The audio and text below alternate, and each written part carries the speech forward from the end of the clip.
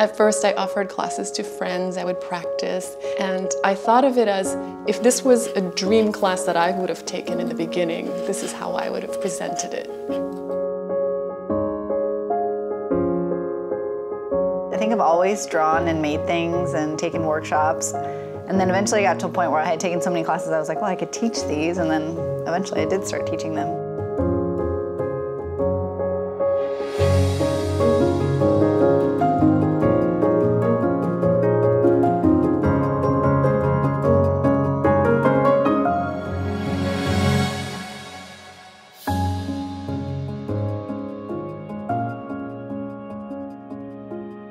If I want anything in the world, it's to be able to encourage people. I'm giving away all my secrets, so you can tell exactly how I'm thinking.